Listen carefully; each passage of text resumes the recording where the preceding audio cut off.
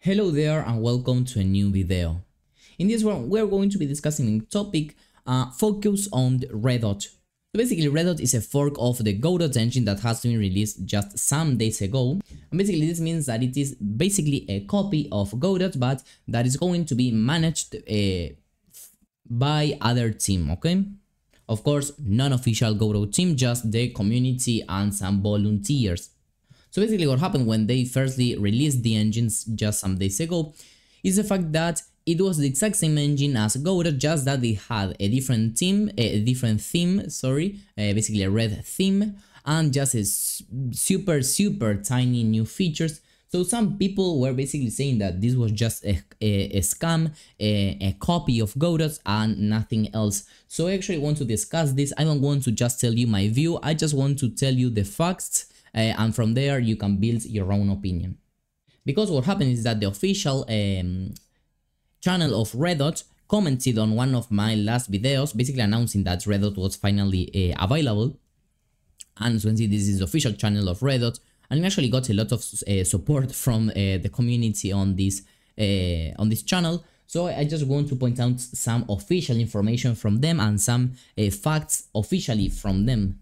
Because I also got here lots of comments saying that, well, Redot is just a copy, it is a scam, it doesn't change anything. For example, here someone, well, saying, well, which is the difference then? And well, lots of people here debating and whatever.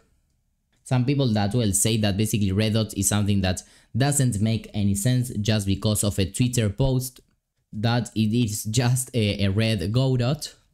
But well, actually others interested in how this was going to be evolving. Some people maybe looking forward to even contribute to the project. People thinking that it could potentially become an amazing engine, and so on and so back. So basically there are people for and against this idea of Redot.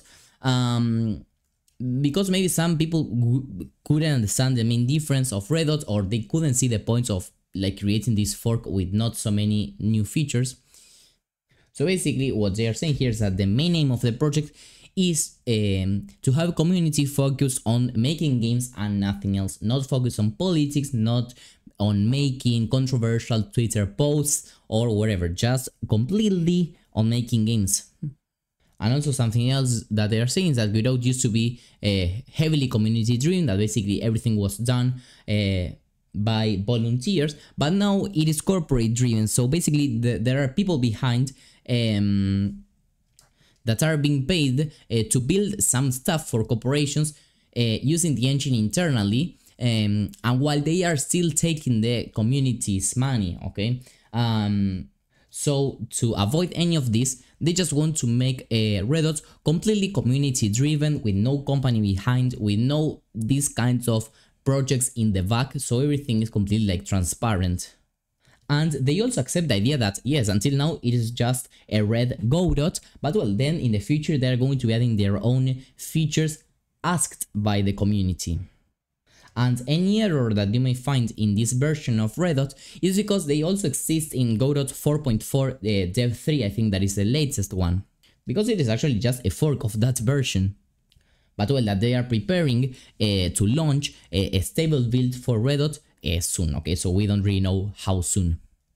And also there were some people cheering on this post and just asking for some things that supposedly the Godot Foundation wasn't taking into account, and that they are hoping that now in Redot, in this new project, well, that probably they are going to fix or implement. And also, for example, a guy over here asked, if a feature is developed on Godot, will it be possible to have it on Redot? And here, well, other user explained that they actually want to keep the parity as much as they can, of course. And it can also be the other way about, that basically Redot implements something and Godot takes it right away, because everything is open source. Also, some people asking about if they are going to be able to use the exact same Godot tutorials but apply to Redot, and well, until now, yes, you are able, since both engines are the exact same stuff. So in 99.9% of cases, you are going to be able to use the exact same tutorials. And also some people, this statement that the official Redot channel made, for example, this guy here of proving this. So to be honest, I don't really have here an idea if this is true or false, what Redot said.